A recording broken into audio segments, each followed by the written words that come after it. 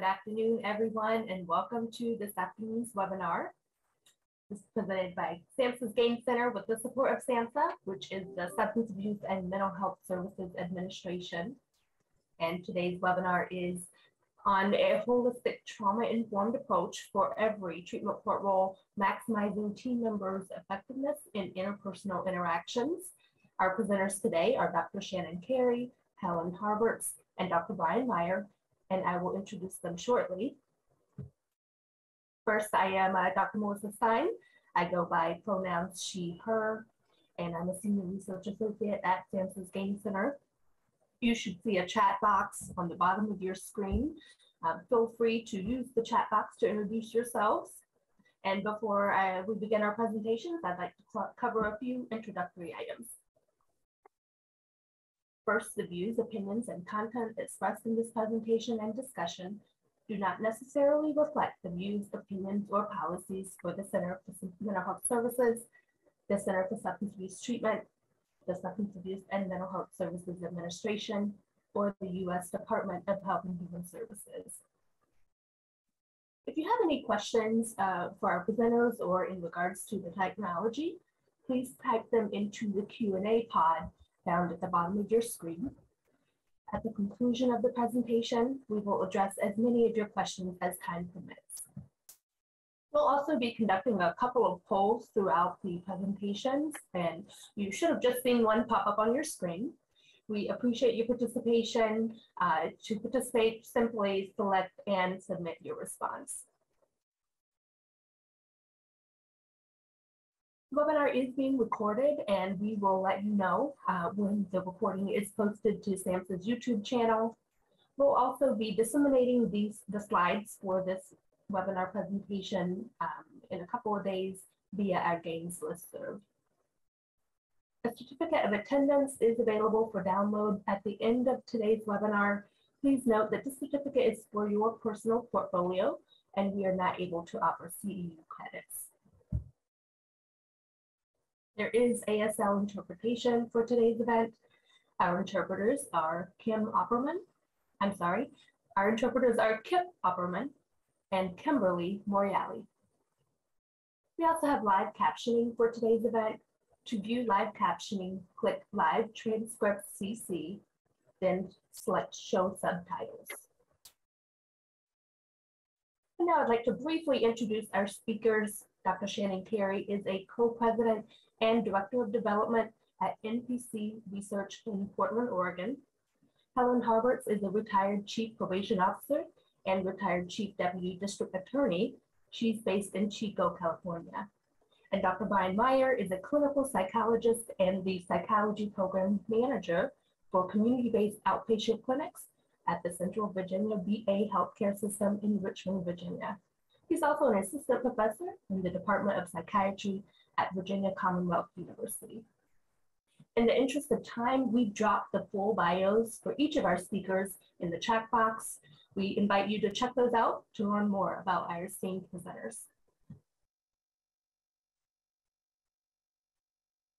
And now we'll just see some basic observations about who's joining us today for these presentations. About 40% of you are joining from urban locations and 40% of you joining from rural locations and about 20% from suburban. So thank you so much for you all joining from those different locations. And we have a good, about 8 people, about 2% joining from tribal lands. And in terms of your agency organization, we see many of you, 20% joining from community-based provider organizations, about 20% of you joining from corrections, probation, or parole. We also see a good number of you, our largest percentage, predictably, joining from the court setting, the judiciary, as well as many of you calling in from government organizations, academia. So thank you so much for taking your time out of your day to join us for this presentation. And without further ado, I'll turn it over to Dr. Meyer to begin the presentation. Thank you, Dr. Stein. This is an attempt on our part to begin to move the discussion of trauma-informed courts towards trauma-informed action. The opinions that we are expressing, as it says here, are not the opinions of SAMHSA or the VA or the government of the United States. They are ours and ours alone.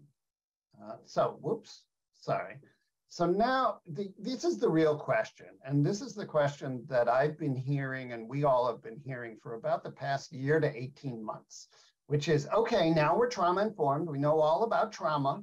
Now, what do we do? How do we do what we do in a trauma informed way? And there was a recent study about this by McKinsey and colleagues that came out this summer. And these were a group of judges who had just received intensive education for several days in how to be a trauma-informed court. And they all said basically, well, we know what trauma is. We feel pretty good. We know about the brain science about it. We know what it does to people's behavior. What do we do with it? And this presentation really is our answer to that question. So, Shannon, would you tell us some about what the research says? Yes, I will, Brian. So when the three of us got together to develop this training as the social science researcher in the group, or the propeller head, as Helen calls me, which I'm sure she means in the kindest way possible, that I was assigned to find the research to support and inform the practices we're going to present you with today. So I searched for evidence related specifically to trauma-informed practices that are intended to help individuals who have experienced trauma feel safe and comfortable so that they can engage in treatment and the other program activities successfully, avoid activating panic attacks and stress and other trauma responses. So I'm not referring to specific treatment therapies that, there's some clear evidence for the effectiveness of some of interventions such as seeking safety and EMDR and CBT. What I was looking for were trauma-informed practices that the judges are asking for. What do we do with this information? So practices that are recommended for interactions between individuals and groups, such as in the courtroom or in case management appointments or community support groups. And I was actually unable to find anything about whether these practices are actually related to reduced trauma symptoms or better connection with treatment. The evidence all appears to be anecdotal at this time. So we do know that seeking safety provides some information about, let me jump to that slide. There we go. As a part of training people to perform seeking safety, social workers, case managers, school staff, emergency workers, those who are providing the interventions, seeking safety does help them build on cognitive and behavioral and interpersonal case management skills. And there's some strong research evidence for it. So this was the only intervention that I could find that had some really good evidence base. But what I did find, there we go, is sort of adjacent types of research that show the importance of specific activities, specific ways of interacting with people that are related to what we're going to teach you today. So let me jump into some of those. First, this is a meta-analysis. This graph came from a meta-analysis, which is a research study looking across multiple research studies. And what this particular study was looking for when it was looking across all these studies of different interventions was what was happening within each of these interventions that was related to long-term behavior change, where people were able to engage in the services and have positive outcomes and change their behavior in ways that were helpful for them and helpful for the community. And what this study found was that the specific technique that's being used is just 15% of what leads to long-term behavior change. So the specific model, CBT or DBT or seeking safety, by itself changes just 15%. And what really helps people change behavior is wrapping that technique with all these other things that you can do to help people.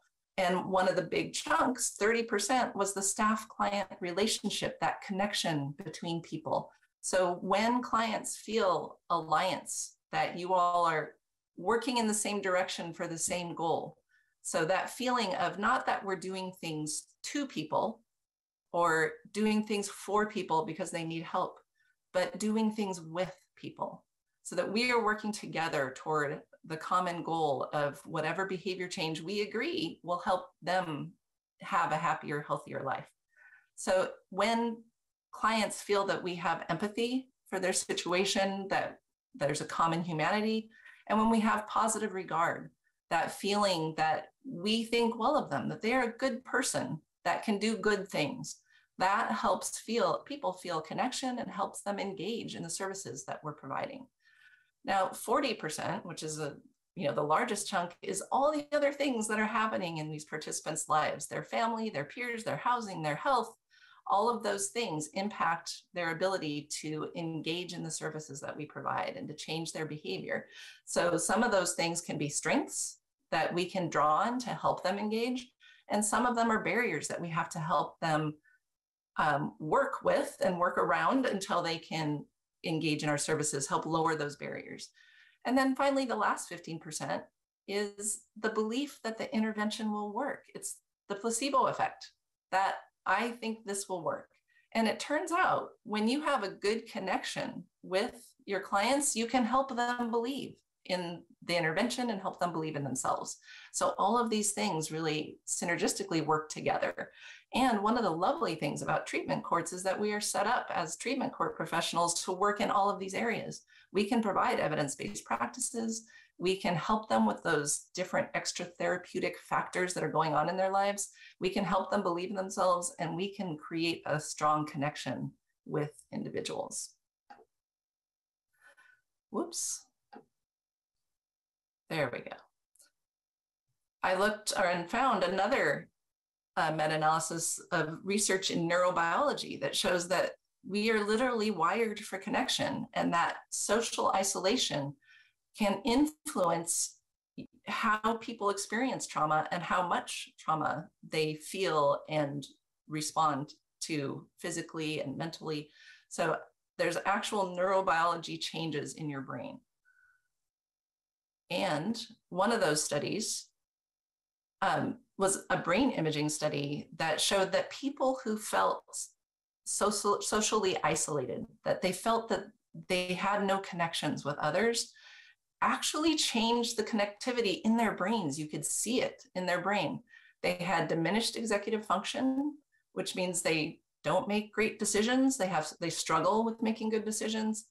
They have trouble keeping their attention on things. They're distractible. They have trouble remembering what they're supposed to do, maintaining task sets. There are a lot of things that we ask our participants to do in treatment courts that are not just one thing, but a set of things that they have to do. And one depends on the other, and they'll lose track of where they are in that when they feel more socially isolated.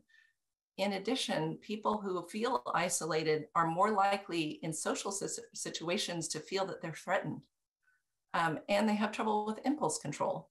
So all this really is a good description of what we see in our participants, right? It also has to do with their use of substances and the brain, how the brain has impacted that.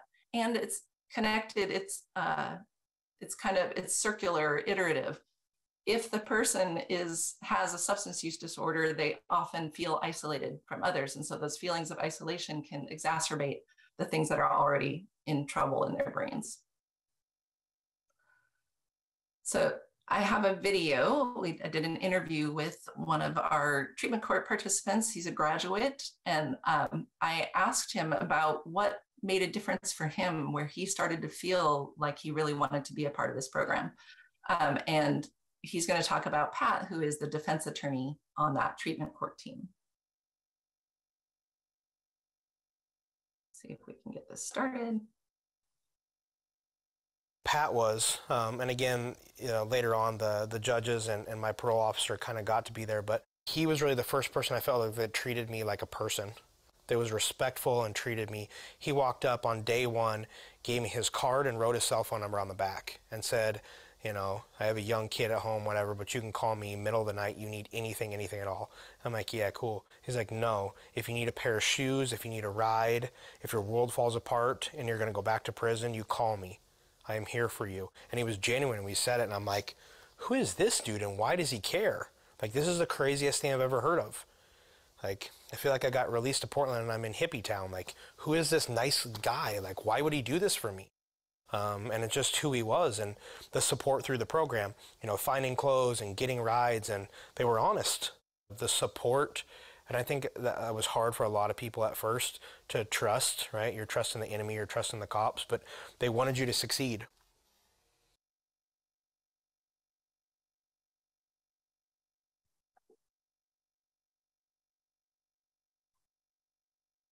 So there is some really good research in treatment courts, in particular a national study from several years ago where they looked across multiple treatment courts, and they found that when the judge had a warm and positive demeanor, a welcoming demeanor, a caring demeanor, that participants were more likely to have positive attitudes for the judge and toward the team, and they were more likely to graduate from the program. They were more likely to, or less likely to get rearrested later. And those programs actually saved more money, weirdly, in the end. So in programs where they used less traditional sanctions like jail, those programs had better outcomes. When they saw the judge more often, spent more time with the judge, for example, you know, judge spending at least 3 minutes per participant having those conversations, they had better outcomes. So that relationship between the judge and the participant had a huge impact on participant outcomes, in particular when that relationship is positive and caring. And one of the things that tells us is that it's really important for all of us, not just, you know, the judge especially is important, but all the team members. If you can find something that you genuinely like about each person, which some of our participants, not always easy. But if you can find just something that you like and remind yourself of what that is when you greet that person and when you're having that conversation, your demeanor will change and they will feel that difference. And we're going to talk about that in a little bit more detail as we get into what you can do differently in each of your roles. Brian, I think Dr. Meyer. Okay, would you like to talk we're going to talk now about trauma-informed roles on the team. And I think the important place to start here is to notice the relationship of trauma and authority, because most of our participants have in fact been traumatized, as we've talked about in many settings. About 90% of people who come in with a mental health or a substance abuse problem into the criminal justice setting have histories of trauma. And so how does a person who has a history of trauma come into a courtroom? And then you have to really look at the courtroom. And, you know, when you look at a courtroom, you know, courtrooms can be pretty imposing. You know, you look at this one and, you know, there are columns and there's this, you know, they have great wood. All courtrooms have great wood. They look like executive boardrooms in their furniture. And these things are intimidating to most people. Now, if they have histories of trauma, trauma often comes as a result of either the action or the inaction of an authority figure, particularly when people are in childhood. So if they're coming from a place where it's childhood abuse and neglect, absolutely. If that may be their first experience of trauma in their life. And if they are from a minority population, if they're a person of color or another minority population, whether it is somebody who has a disability or who has somebody who is from a sexual or a gender minority, or other kinds of minorities, generally what the research says is that in fact they tend to be treated worse in criminal justice settings, that they have 2 to 3 times as many arrests, as many convictions, as many days spent in jail, the length of time in which they have sentences. All of these kinds tend to be much greater in a minority population. And so their impression of court when they're walking in is, oh, this isn't going to be very good for me. And then we have to look at the flip side of it. And the flip side of it is that somebody who's experienced trauma, it was not under their control. That is one of the definitions of trauma, that it can't be something that you have control over. It happens to you, and you don't have control over. And so then what develops from that is a need for control. And then they come into court, and it does not feel in their control. And they really feel like the judge and the rest of that team around controls what's going to happen to them. Okay. And so when they're feeling that out of controlness, then what happens is it activates their trauma ideas. And so a lot of times, again, with people who've been traumatized, they have this negative view that they have developed of authority because they have been harmed or abandoned by people who are in positions of authority. And so that leads them to have what we would call a negative authority projection. It is a schema that a person has.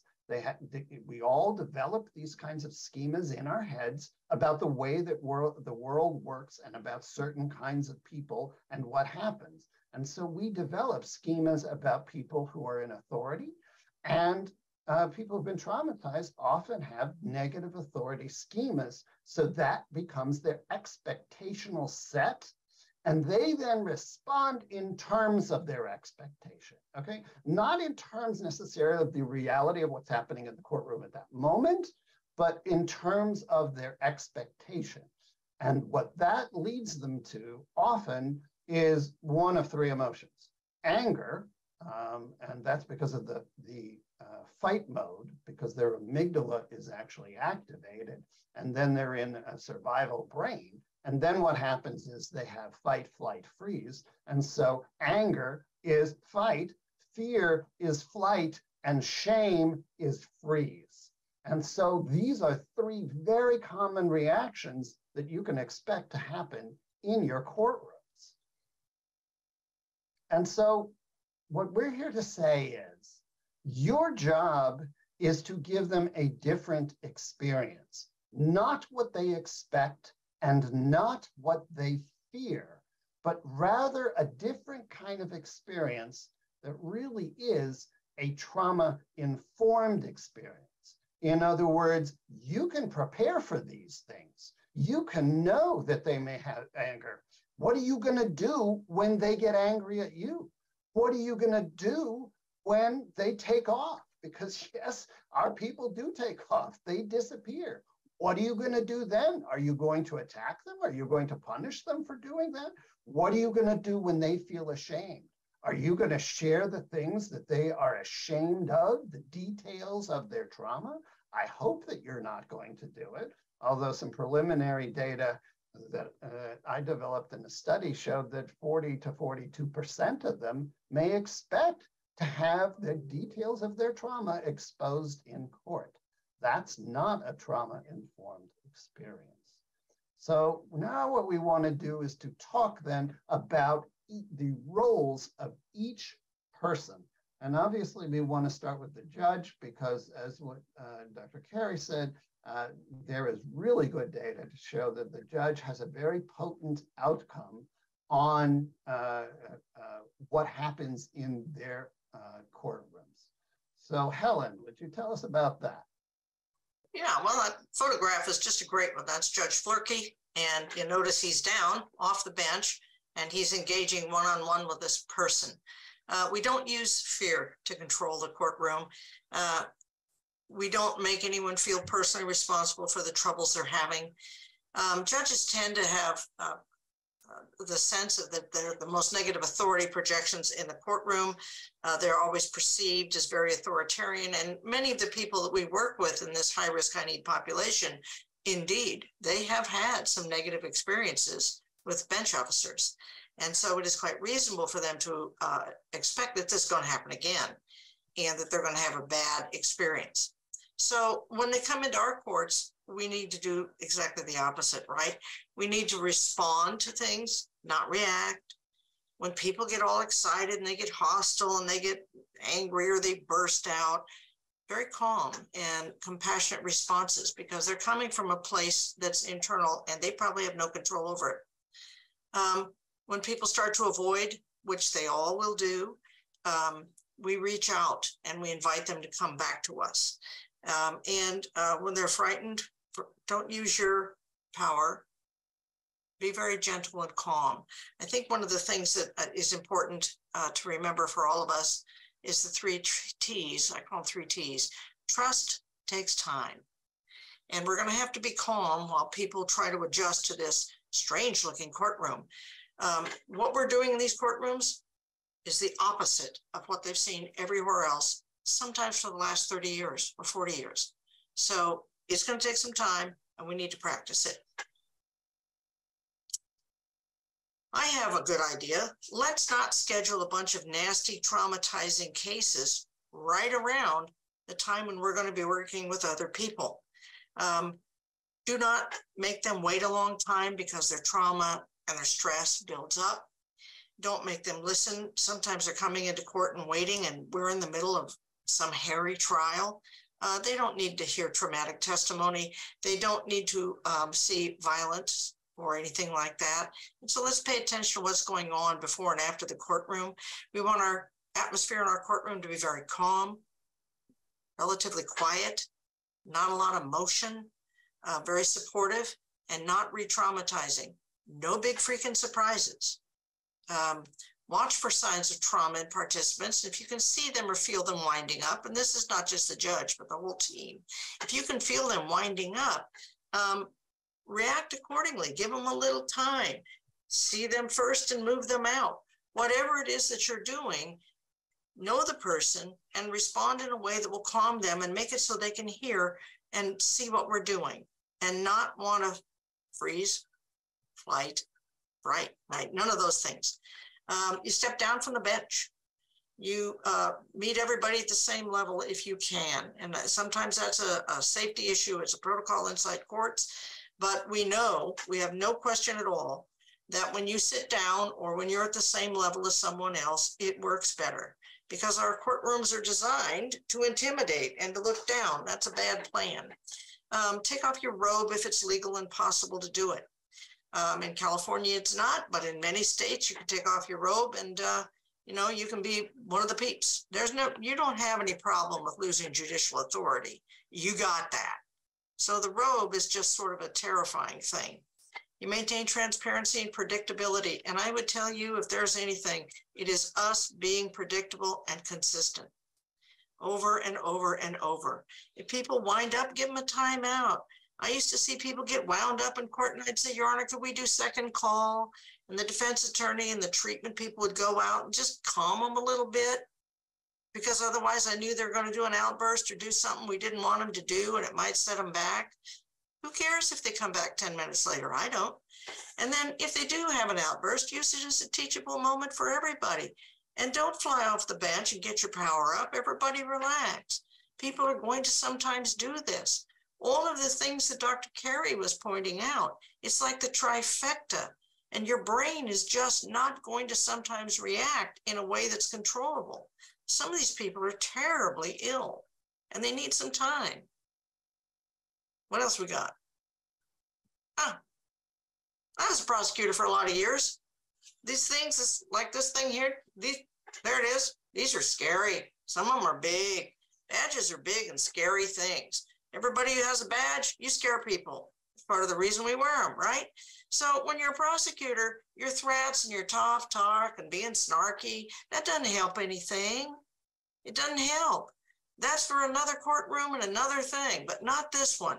What turns out to actually work is your smile and your support and your quiet way of making things move forward. If your constant messages of hope and help, it's magic. It makes a huge difference. There's a picture of me when I was a lot younger on there, and I was actually addressing our drug court and everybody in there. There are 50 people in there, and I was using it as a classroom, and I was telling them all about this thing is special, and this is why we do it. And you want to engage and instill hope. Use your power. Don't get your power up. Good Lord. Use your power sparingly and only use it for good, to clear away barriers, dump crummy cases, do things like that. Use your power to build hope and instill the willingness to stay with us long enough for the dose effect of treatment to take place, because they got to stay with us a long time here, right? This is a lifetime of problems. Defense counsel, be clear and repeat often. My goodness, are these brains initially injured and they have pretty bad memory problems. So you guys, you got the hard job, right? I can get into the courtroom and I can show off. You guys can't.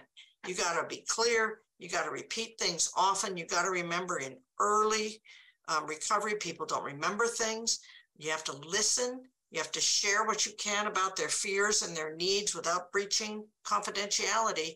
But it helps if everybody understands that the guy that you've been working with or the woman that you've been working with is freaked out, right? So you stop with the legalese, because we all, you know, you go to law school to learn to talk funny, but start with easy language and listen. And even when it's not the point, and, you know, lawyers, we're all trained to get to the point, that doesn't help them. They need you to listen to them, even if it's not on point, because it is important to them. And we need to listen. Stay nearby them if they need it and support them. You know, standing up in front of a judge, that's some scary stuff. Having a judge ask you a question, that's some scary stuff. Your friend, the defense attorney, needs to be very nearby, because otherwise their knees go out from under them and they freeze.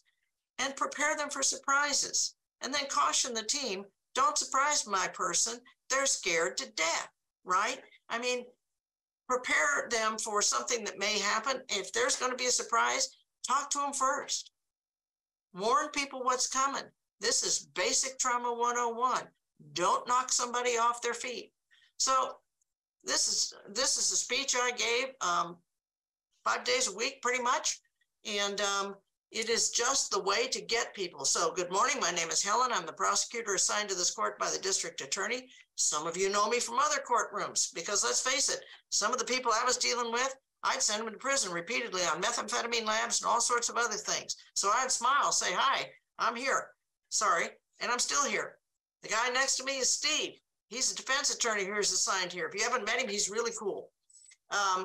And like everyone else here, he's here to help you. And I go through this speech over and over, basically using calm language and saying everybody in this court does things differently. We've had special training and we know the stuff. The most important thing for you to do is show up. And as long as you show up, we got this. And you can read it later, it's boring. But the bottom line is simple language to really tell people, we're here to help you. You show up and I got you. Over and over and over. Snarl less, smile more. Cell recovery. Move to gender-specific sessions. We know that works better, much better. Women do better when it's not mixed gender. And interestingly enough, men don't have to impress women if there's a male-only courtroom. So it turns out for both genders, the tracks that are gender-specific makes a huge difference. Move to seated sessions at a table if you can. It is so less intimidating than this dynamic of looking down on people in a courtroom. Don't make any sudden moves. Do nothing suddenly. Give everybody a chance to hang in there for a minute and get ready. Take them aside if you need to chat. It's okay. Place participants in a protected and safe location with friends nearby, like a defense attorney, like treatment, probably not like the prosecutor. And make sure that they feel safe there, right? So that if they get scared, there's somebody to lean in or just lean forward and say, it's okay, this is normal. It's okay, this is normal. Because a lot of my people, they think they were suddenly going crazy. Well, they're not going crazy. This is normal. They're having a panic attack because this courtroom's doing all these things and it's scary, right? It's normal. And everybody, counsel, all you lawyers who are watching here, court's plenty intimidating. So for heaven's sakes, try to make it less so. But we still need to cover our record because let's remember, these are courts of law and this matters. So I say, I'm going to do some legal stuff. I'm going to talk like a lawyer, but then the rest of the time we're going to do treatment stuff. So they know I'm covering the law, but I'm also here to help.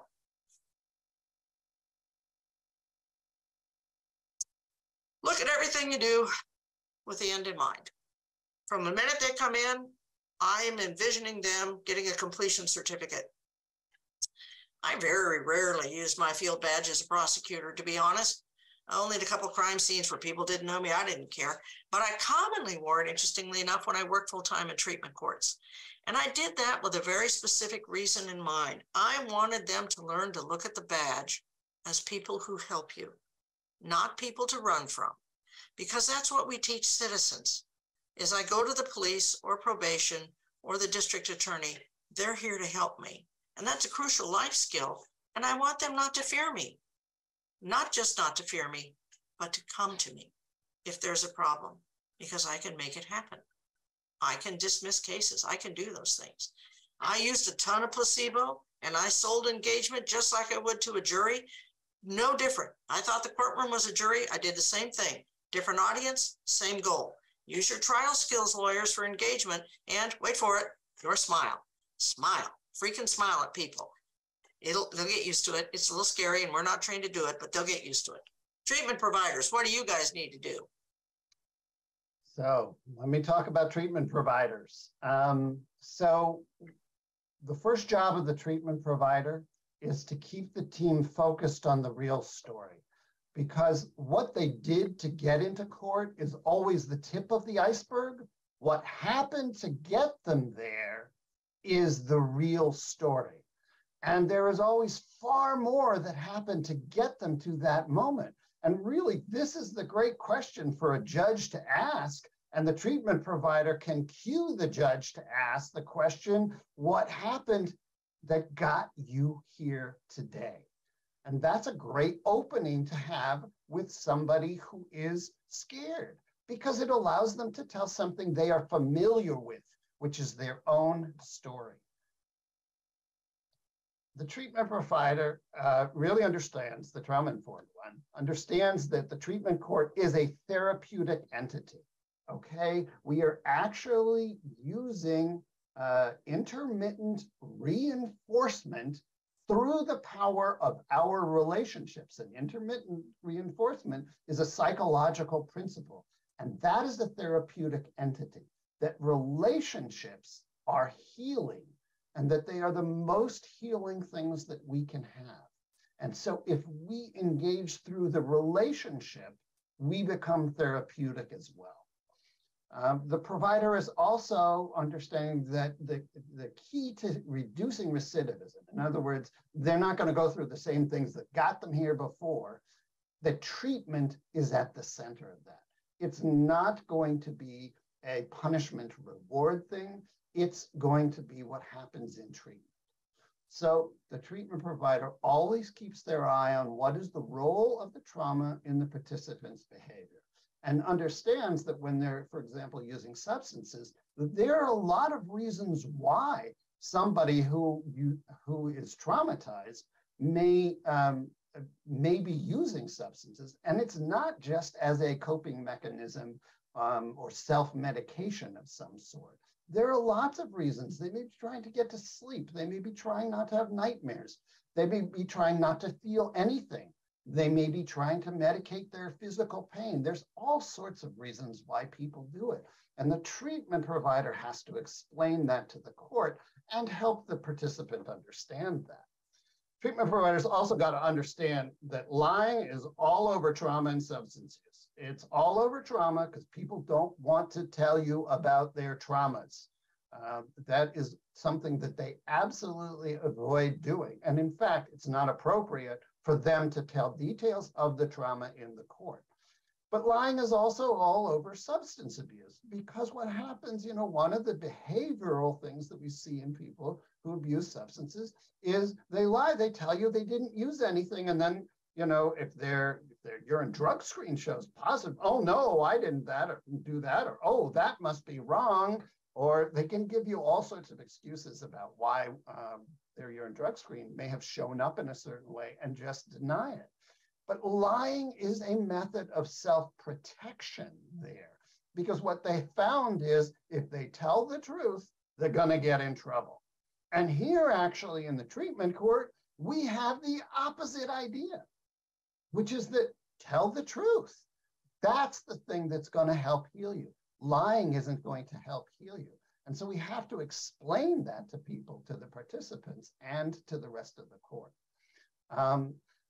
They talk about, as I mentioned before, the complicated relationship between trauma and substance use, and they're going to alert the court team to unaddressed problems, because trauma is more than just, quote, PTSD. There is something we would call subclinical PTSD, which means they have some of the symptoms, but not all of them. There is a more difficult version of it that we call complex PTSD, that not only involves the symptoms of PTSD, but also involves things like their emotional dysregulation, that it's going up and down, or it's extreme in some kind of way so that they're numb or they show anger. They also look at relationships in complex PTSD, and most of them have histories of attachment disorder. And that means either they stay away from relationships entirely, or when they get into them, they get really scared as they get more intimate, and then they blow the relationship up. And finally, the other part of complex PTSD is that they have a very negative view of themselves. Well, that is not something we've had lots of discussion in our treatment courts. It is now a diagnosis. And as of January 1st, literally, it's now an official diagnosis. And therefore, it's something that we really can bring in to help understand the person. We also need to address unaddressed problems, such as race-based trauma and stress. And this is something that has not traditionally been addressed even in psychotherapy, quite frankly. And we have come to understand more and more that for people of color, that race-based trauma and stress is its whole additional thing, which adds additional layers, and even by itself can be so strong as to result in PTSD. The treatment provider is also going to look at the people who are coming, and they are going to scan the crowd and recommend adjustments, like they may pass along a message to allow a certain person who they say who's being agitated to go first, or a certain person who is scared, letting them take a little while so that they can see how other people are going. So don't put those people first. Let them go later on so that they can see what happens and warm to that. The treatment-informed provider is going to be really paying attention to participants who try to split. They say, oh, this is the good person, this is the bad person. Often the bad people are the judge and the prosecutor, and the good people, you know, that's the defense attorney and that's the treatment provider. But you know what? That is really a coping mechanism. Young children use that coping mechanism. They go to one parent, they don't get what they want, they go to another parent, they get what they want, well, they're going to go to that one a whole lot more. But we know that what works in parenting is to present a united front. Same thing is true of the team.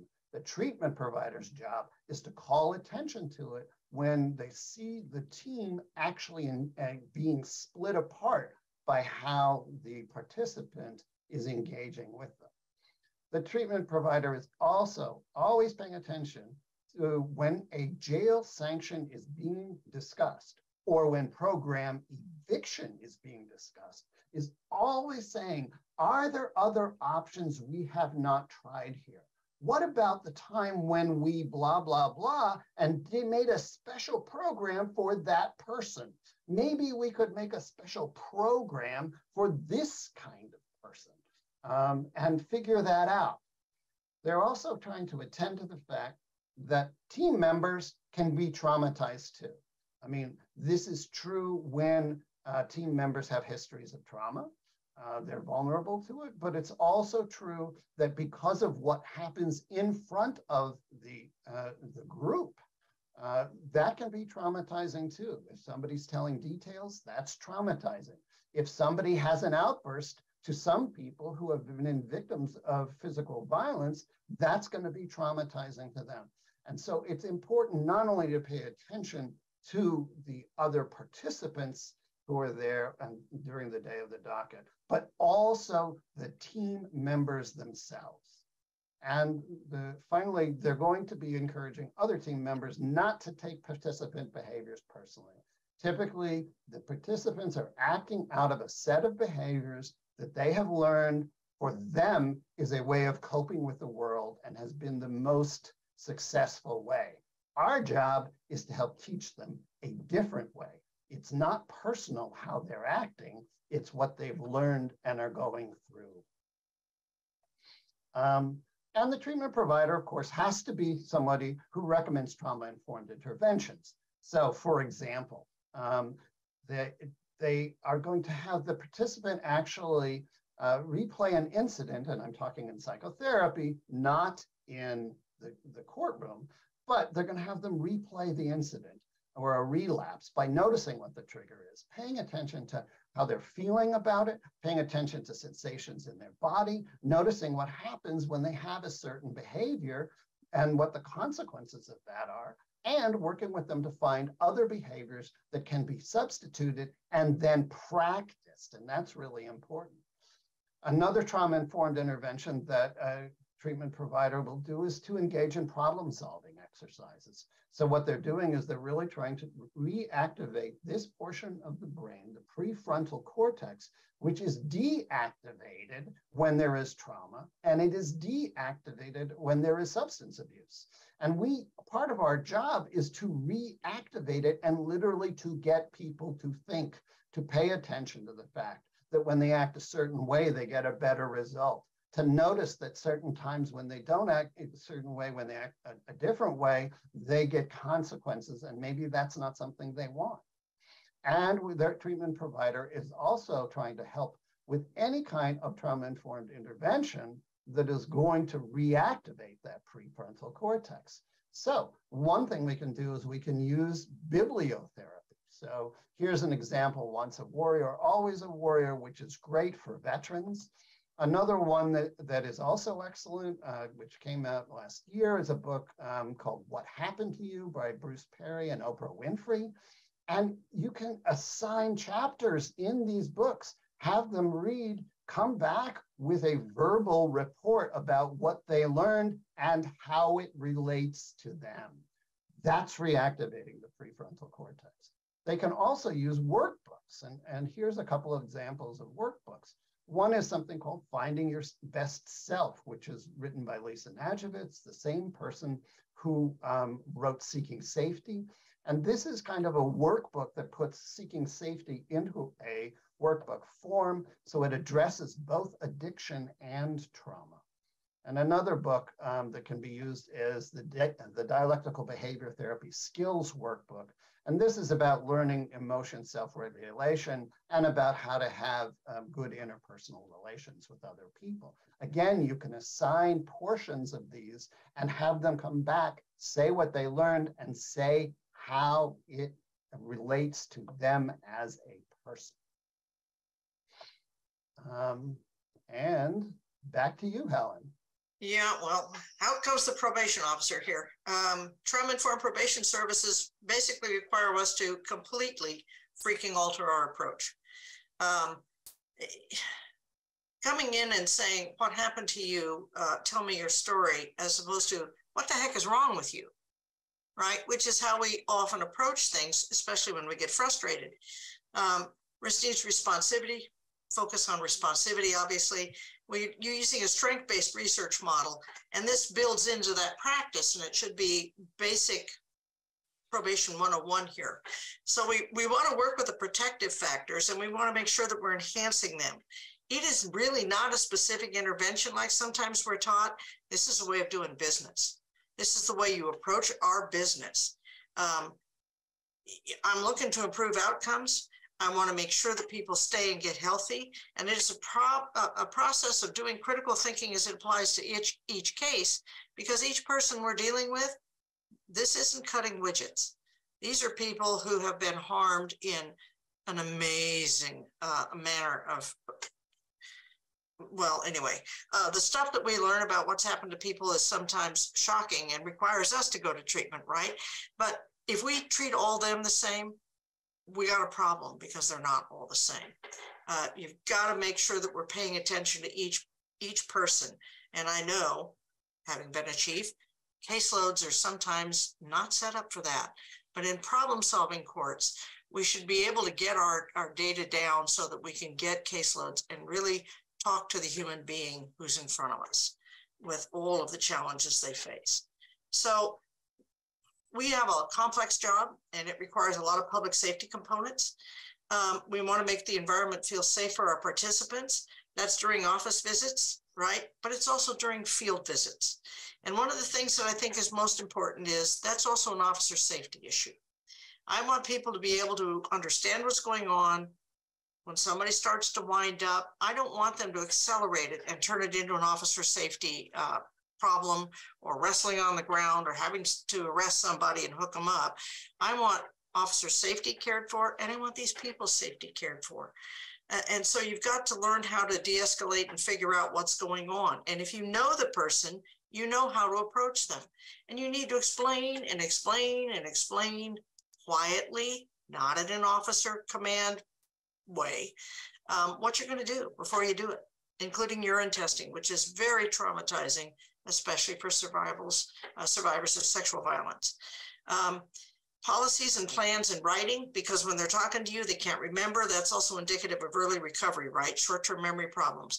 So you want to make sure that you have things written down so that when their panic subsides, they can look at, review what you said and what you're going to do with it, together with them. Recall the mind in a panic does not remember everything perfectly or at all. And if you stop and think about the times you were panicked, it's kind of hard to remember it exactly. That's true of them too, right? Except we trigger panic sometimes when we show up and we catch them doing a no-no. And if they think you're going to overreact, they're going to freak. And so it's about stepping through that carefully with them, precisely and calmly. Case planning always involves working with the probationer and with their input, and helps them control part of their plan. Case planning is something we do with people, not to them. And so we want to make sure to get it small and biteable chunks. And then when they make something happen, it's party time, and you incentivize them, right? Because that's a huge step forward, and it builds trust. And please remember, your yardstick is not the same as theirs. Baby steps, showing up. We want to make sure that we're offering concurrent treatment and responses that are trauma focused while addressing all of their comorbid disorders. I remember I used to joke about people that we used to call things dual diagnosis. And I can't remember the last time I saw someone with only two. They have comorbid disorders up the kazoo, and the farther up the ladder we get with these people, the more problems they have. And so we need to be working those issues and working them closely with treatment. Treatment and probation should be like this. Constant communication one-on-one.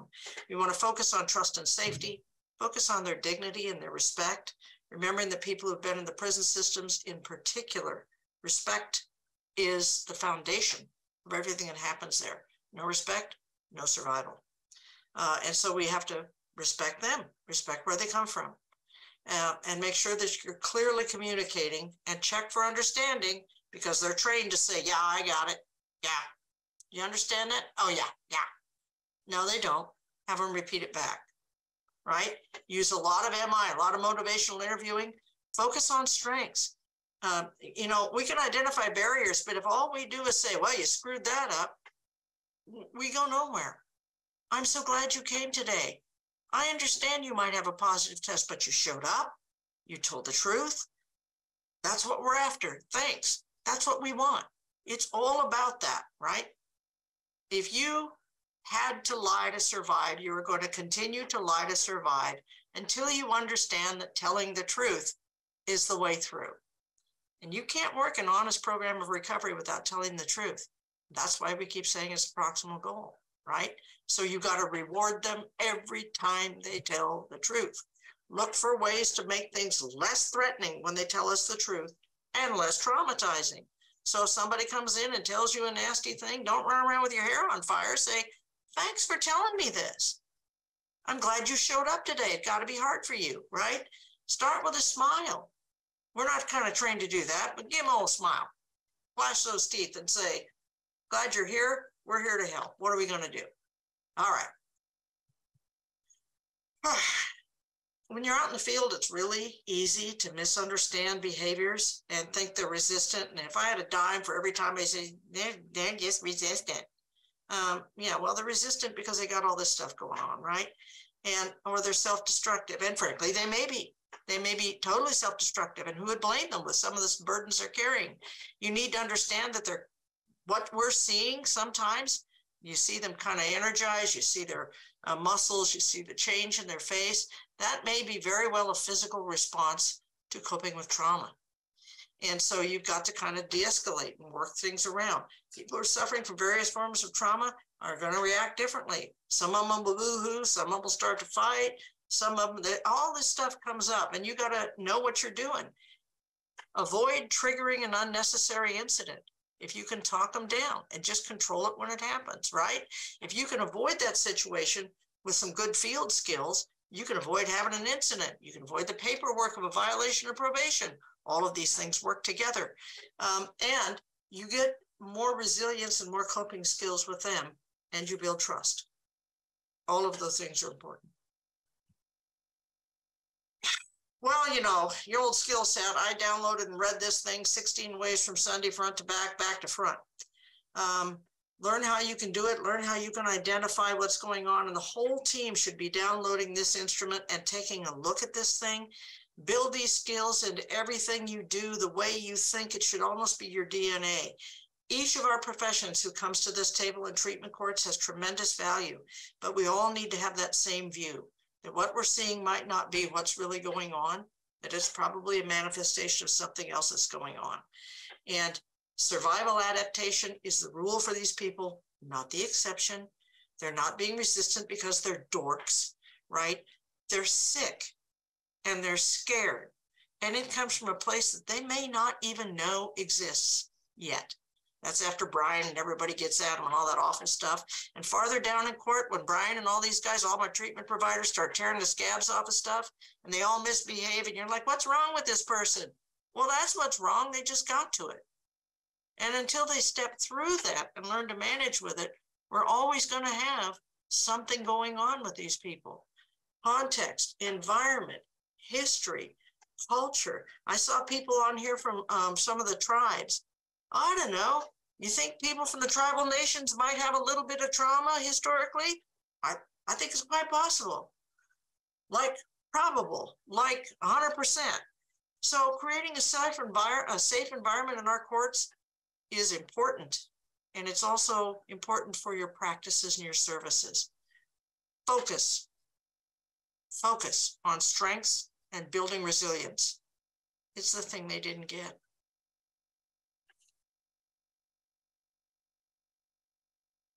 Coordinators, poor things, bad job. Okay, let me talk about the coordinators a little bit. So a trauma-informed court coordinator is going to be kind of like the prefrontal cortex of the court. They're going to be logical and they're going to be reasonable. That means they keep the trains running. And the way that the trains run is you grease the wheels with kindness. You know, we know kindness greases wheels. And we know that irritability puts sand into the grease and prevents the trains from running. So it's really important that the court coordinator try to keep that in mind as they are doing all of the other work they're doing to keep the trains running.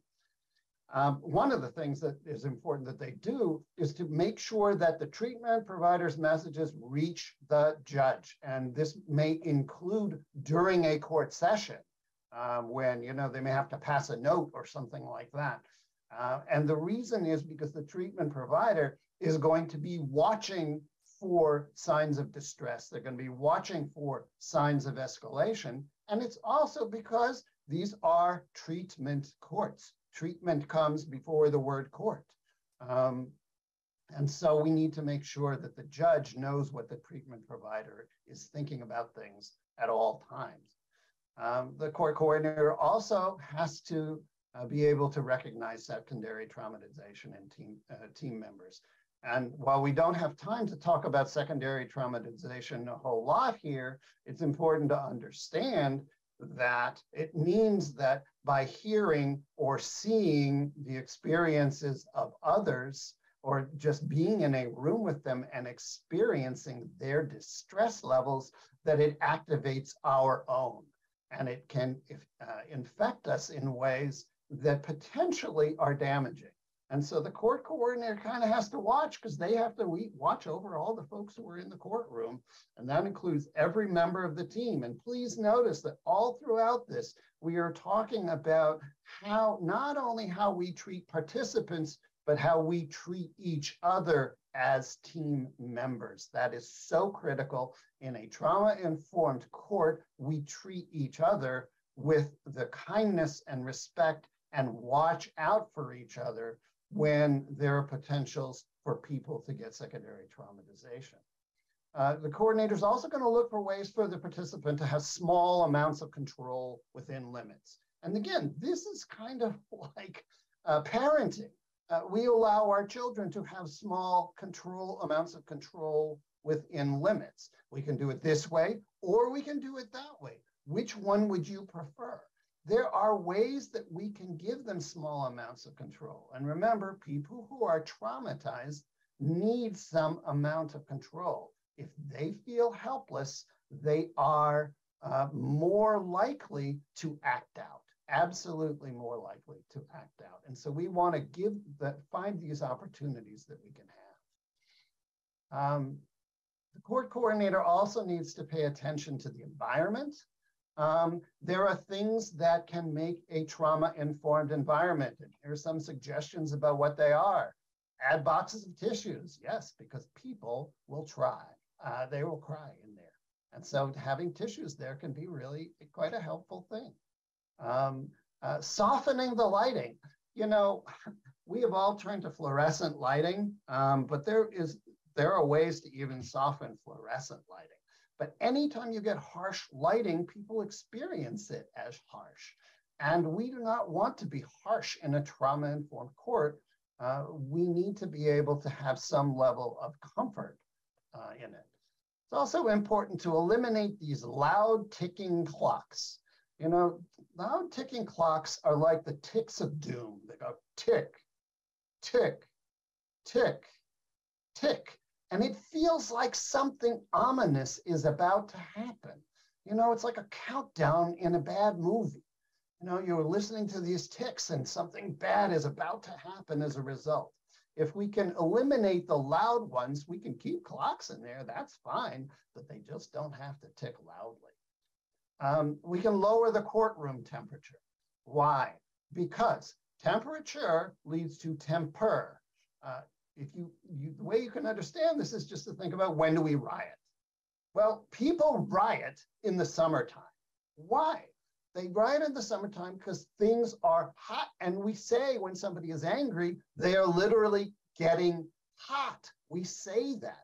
And so if we want to increase courtroom safety, and I think, you know, Helen makes points about this that I think are really critical. Another way to increase the court safety is to actually cool off the courtroom, because then you don't end up with as much reaction, because, I mean, who riots in the middle of winter? You just don't see that kind of thing happening.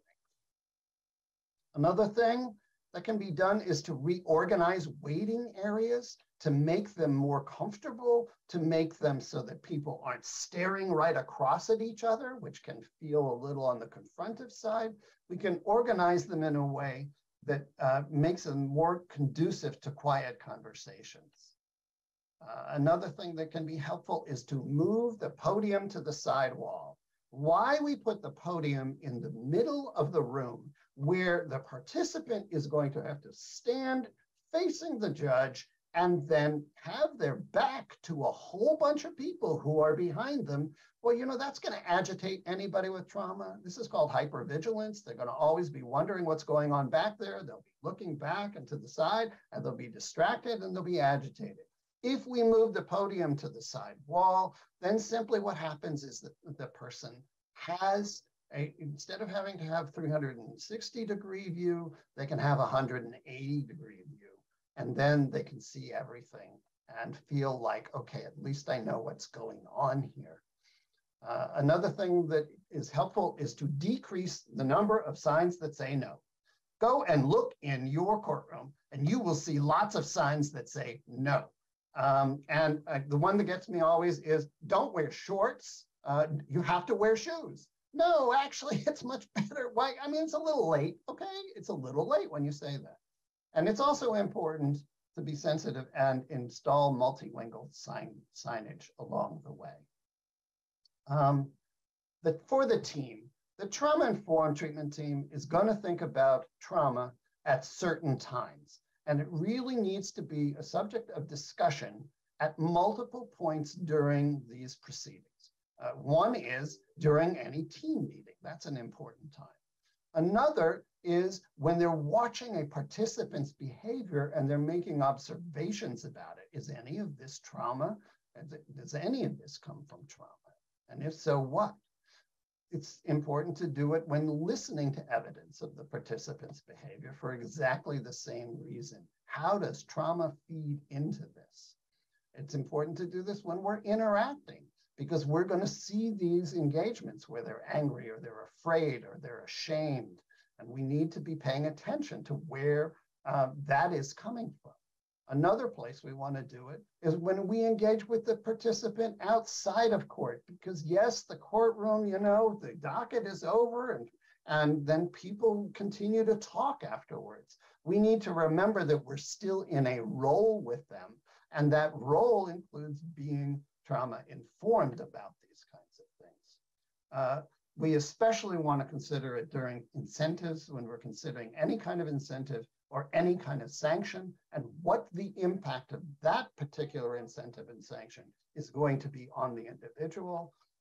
And then when we are delivering them, the way we deliver an incentive, or the way especially that we deliver a sanction, we have to be really careful about so that it doesn't make the person feel harmed. So let me just say just a few words about trauma-informed communication. Oh, actually, I think this is someone else's, actually. Let me pass that along. Shannon, can you turn on your mic? Yes, this is me. So let's delve in a little bit deeper and look at some of the information we have and research on trauma-informed communication. And, you know, this slide says a lot. It's not what we say, it's how we say it. It's not what, it's how. So, boy, this is moving slow. You really need to think about your face. It is really common to be unaware of what your body language is saying, what your face is saying. Helen will tell you that this is her face, this cat, and she really has to pay attention to that. So watch for that leaking body language. Listen for the positive. That helps you change your body language. When you're not focused on all the things that they're saying wrong or that they're doing wrong, but those things that they're doing right, that changes how you respond to them. So avoid the Judge Judy. If you want to look at how to not run your courtroom, go watch Judge Judy.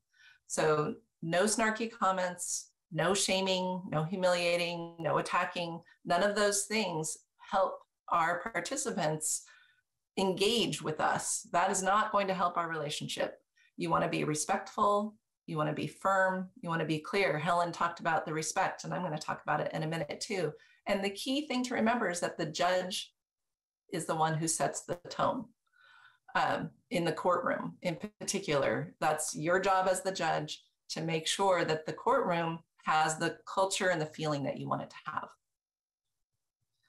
So here's some research that talks about, in particular, the idea of respect and the opposite of that, which is humiliation. So there are studies that found that rejection by others, humiliation, are highly correlated with depression and anger, and those are highly correlated with suicidal and homicidal ideation. So one study in particular, for example, there were 10 shootings that occurred between 96 and 99. And they found, when they studied these different occurrences, that the shooter had not only been bullied, but had been humiliated. And it was the humiliation specifically, and other studies found this as well, that bullying alone isn't you know, the key factor, it's that feeling that the participant has that they've been humiliated, that they've been unjustly mistreated, and their dignity has been violated. There are really strong correlations between violence and humiliation. So I really like this quote, and I have taken this for my motto as well: never allow anyone to be humiliated in your presence. It doesn't help anyone.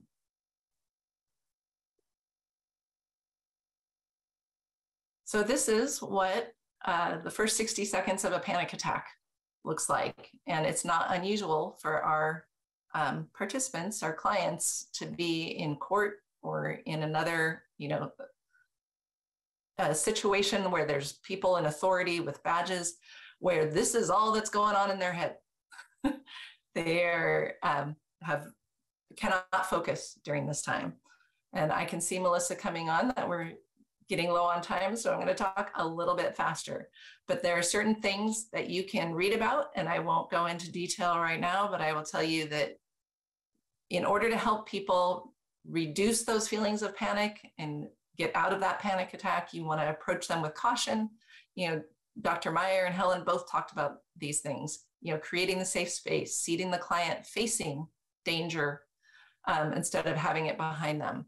Talk about what's going to happen next, put things in writing, being calm and slow and clear, really using those motivational interview techniques. And don't have people leave the courtroom focused on the sanction or the negative thing.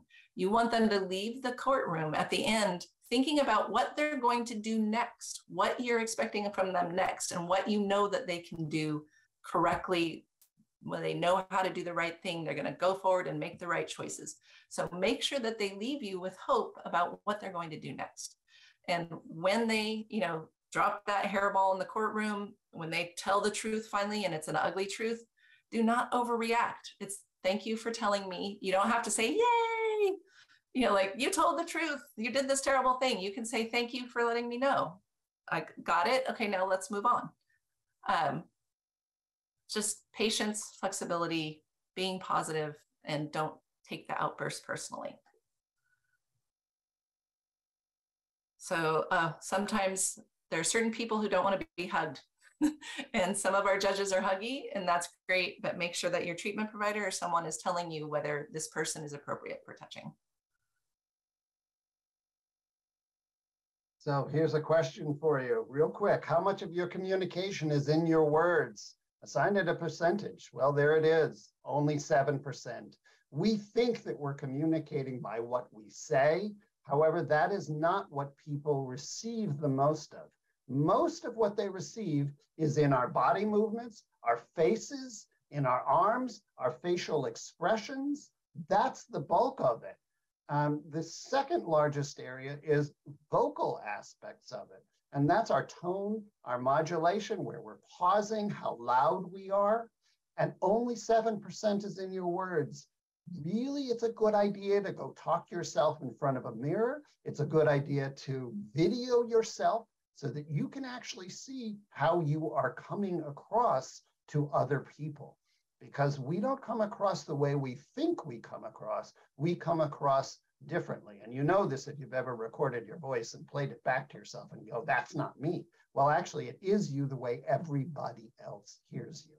So practicing with videos, practice with mirrors, practice with recordings, so you know what you're really coming across like. Okay, and then we're going to wrap up by giving you a few last pointers about things that you can do between court sessions to really stay that connected with participants, developing that relationship. So you can create short encouragement videos. The probation officer, case manager, treatment providers, you can go to the judge and say, hey, judge, one of our participants did this great thing. Tell them good job. And the judge can do a quick 10-second video. Hey, I heard you helped your kid with your homework and he got an A. So proud of you, good job. And then you can send it to participants. Doing good morning videos the same way with the team, like, hey, happy to see you. We're going to see you in court today. It's great. Doing encouraging text messages from different team members. You remember to breathe. I know you got this. You can write letters to participants from the team and they get something in the mail, which can be really encouraging. And how exciting is that to get something that's not spam in your in your home mail or not a bill? You can do quick, what did you learn video chats with participants, talking to them instead of having them come in. You can have a conversation. I know you had a treatment session today and you did some homework. How'd that go? So you can have that kind of in-between connection using the technology that we've really learned to use even better during the pandemic.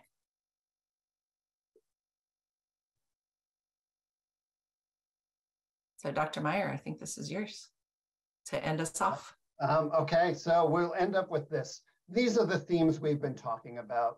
And the most important thing to remember is that we have to give them hope. If we can give them hope, then they can believe that things are going to get better. And you saw that's a really important factor in actually getting better. Treating them with dignity, treating them with respect, listening calmly, even when they are upset, asking open-ended questions rather than yes/no questions, using a moderate volume rather than a loud one, sounding compassionate. All of those things are really important. We're not going to go over this slide, but here are some examples that we give you, and you will be able to see these when you get your copy of the slides. And as it's been said, you will get them. Same thing is true of these lists of helpful and hurtful kinds of communication that are important.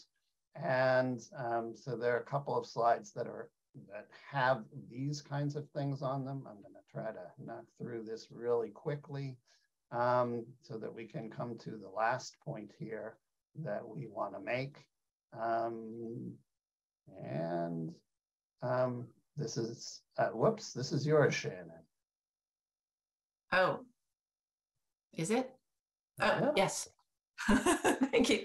I'm the researcher. I get to do this part. So yes, this is a call for research. So as I mentioned at the very beginning, I was unable to find research in the field for these specific practices that help people engage in those treatment services that we're providing them for their trauma. It's how you do it, right? Not just what you do, not what you say, but how you say it. So we are, looking for the opportunity to do some research, looking at these approaches. As I said, there are tangential research that supports everything that we told you, but we'd love to do it in treatment courts where each team member is engaged in these activities and we can see what those outcomes are. So if you have interest in research, feel free to write myself or Dr. Meyer or Helen or all of us and let us know of your interest, and we'll keep you in mind for the future when we get some potential funding to study this in more detail. And there are some resources here that we have attached to this presentation. We have the books and workbooks that are here, and all of the various articles that we have cited here. Ashley Sabatino has kindly listed out for you so that you can get to them. And if you wish to contact us, these are the places that you can reach us. All right, thank you so much. And yeah, thank you to all of our presenters today. And I think that you'll see in the chat how much people have appreciated all of this information.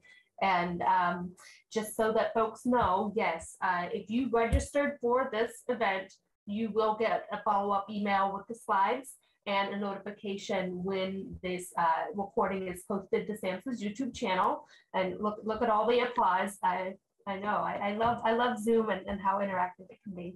So thank you all for your feedback, for our presenters. And we have a little bit of time for questions. So there's a question or a concern about accountability that I see has come up twice. I'll tell you right now, accountability is a part of treatment courts. There's no question about it. But how we use accountability simply cannot be a fist. And we hold people accountable by saying this is disappointing and I was very concerned about you. And for many people who are traumatized, that's plenty. The fact that we're in a court, the fact that there are badges and people standing around, we can lean in if we need to, but that has just got to be the very last thing we do. And even then, you have to pay attention to how you're doing it, because these are all medical models. First, do no harm. Don't make it worse. And so sometimes it is the absolute, it's something that's contrary to my training as a probation officer and as a prosecutor, you know, because I always want to go in there and get them. But it turns out that's incorrect in this forum. And so, yes, we hold people accountable. Yes, we find out what they're doing. It is important for behavior modification that we catch them doing wrong and catch them doing right as much as possible. But we simply cannot come out with a heavy fist. If there's a public safety issue, that's one thing. But otherwise, no. This is a long-term process of intervening with people who have such deep and wide problems that if we just go in and whack them in the head, that's why they're still in the justice system. It's because that's what we've done for the last 30 years, is whack them in the head, and it doesn't change the behavior. So is there accountability? Absolutely. Does it look like what we did last time? Absolutely not. Doesn't work. Thank you for We that. need to be doing what works. Brian or Shannon, would you like to add anything to that from your perspectives? I think Helen covered it. I think it's really important to understand you already have the authority. You do need to call it out. You can't just let it go when they're doing something that's inappropriate, but you don't have to hit them with a fist. That was inappropriate. We're disappointed that you did that. We're concerned that you're going to hurt yourself. We don't want you to do that. Here's what we want you to do instead.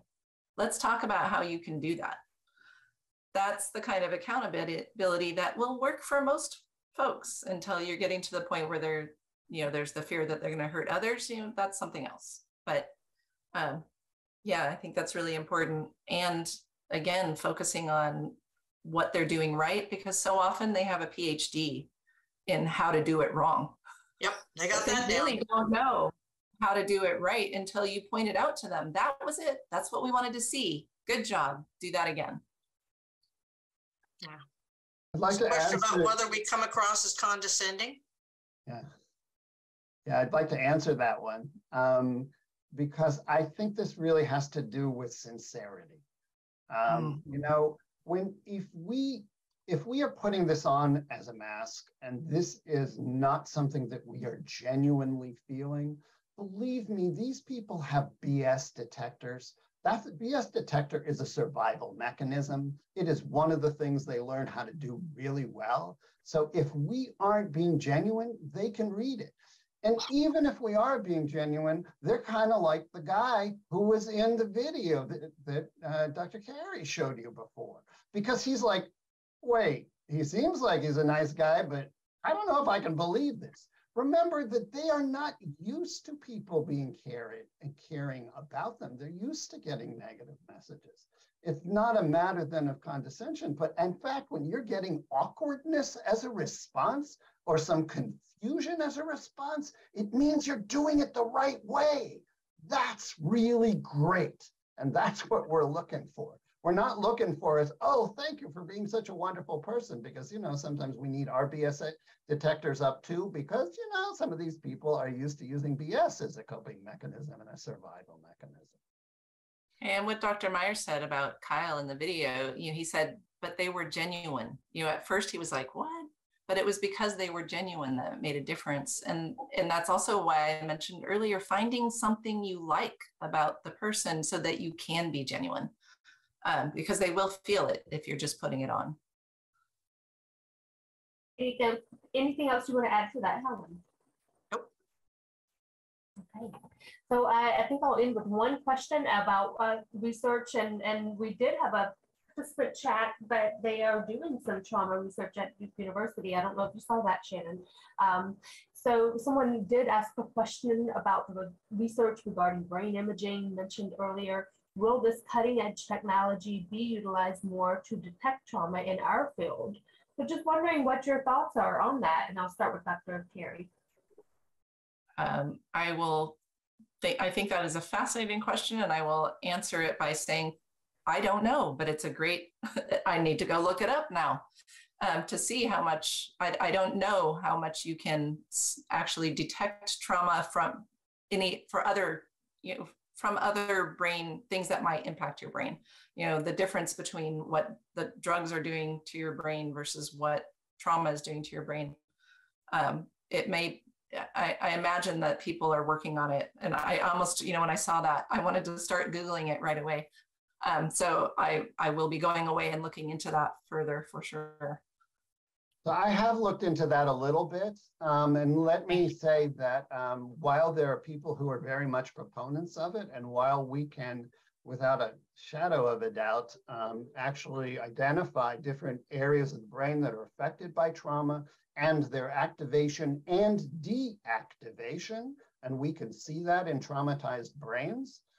While that is all true, these kinds of detection methods are extremely expensive because either they look at electrical activity in the brain or they look at blood flow in the brain.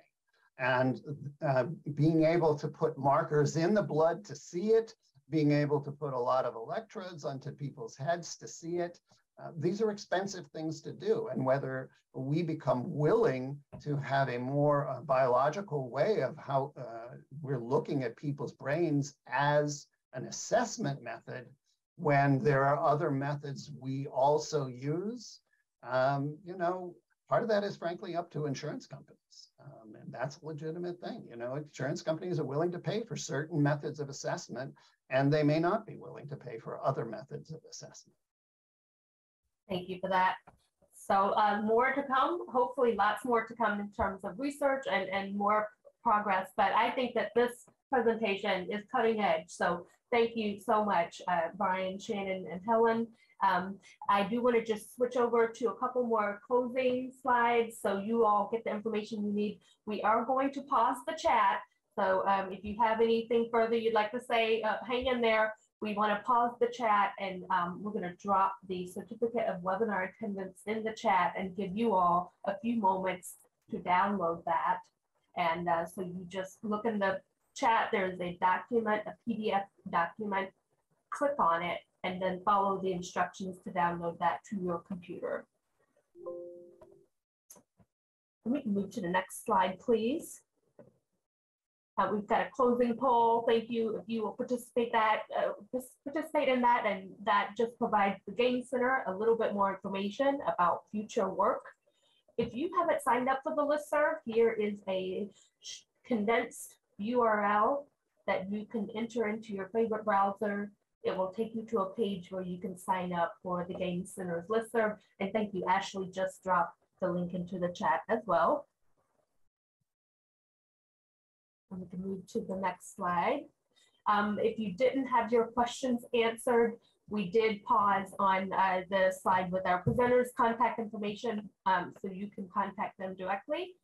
There's also information for the Gain Center. If you want to contact us at the Gain Center, we can also support you with finding answers for your questions or linking you with the presenters. Our website and direct phone number are listed here on the bottom of the screen. So again, the Gain Center, we are able to provide some limited support for folks who reach out to us seeking information. So there's another source for support. And that brings us to, I believe, the end of our webinar. So we'll get you out 1 minute early. Thank you so much, and have a wonderful rest of your evening. And once again, thanks to our presenters. Have a good evening, everyone. Thanks for coming.